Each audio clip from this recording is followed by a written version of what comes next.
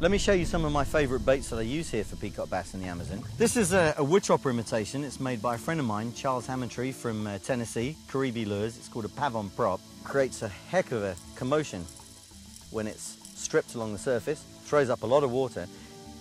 The peacocks explode on this. Boom! It's got to be one of the best topwater lures in the world. This is a saltwater skidder popper by Rapala. It doesn't bloop and pop as much as it spits water in front of it, and it throws water about 6 foot in front of it. And it's more subtle than the wood chopper. So when they're being finicky and they're not beating the heck out of these top surface lures, use one of these. It's more subtle, it's more gentle, and they'll explode on it. Wham! Great lure. And this is a saltwater spook, great subtle lure for when not a lot else is working on the top. You want to be a quieter approach.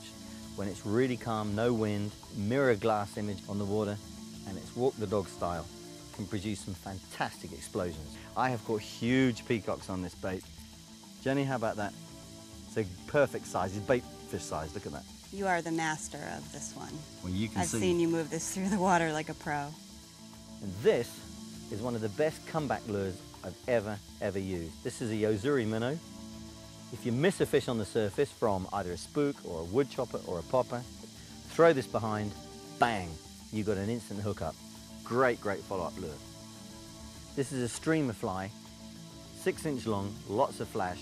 Jig fishermen, if you want to catch a ton of fish, you can catch fish from 1 pound to 25 pounds, which I have done. Look at this, 8-inch jig, homemade, bucktail, loads of flash, loads of tinsel, loads of flashy boo. This is, for me, the #1 killer lure, and I think you'll vouch for that. This is It's the my best favorite lure. as well. Whew, lucky we got him. We've been catching 3 species of peacocks here this week. Cichla tamensis is the speckled and the 3-barred peacock. The non-breeding form of the tamensis is called a paca, and is generally a leaner and darker fish. The paca with its white dots and dashes slowly morph into the 3-barred asu, with spectacularly bright spawning colours. The current all-tackle record tamensis stands at 27 pounds. Such powerhouses. The butterfly or borboleta peacock should not be confused with the butterfly imported into Florida from Guyana. Wow. The Cichla orionocensis is native to the Rio Negro and Orinoco watersheds alone, and reaches about 12 pounds. The papoca or bouton peacock is much smaller, and is one of the most widely distributed species throughout the warm waters of Brazil and other countries. To me, the Cichla monoculus is the most beautiful of all peacocks, and I wish they could get as big as the giant asu. They max out at about 5 pounds only.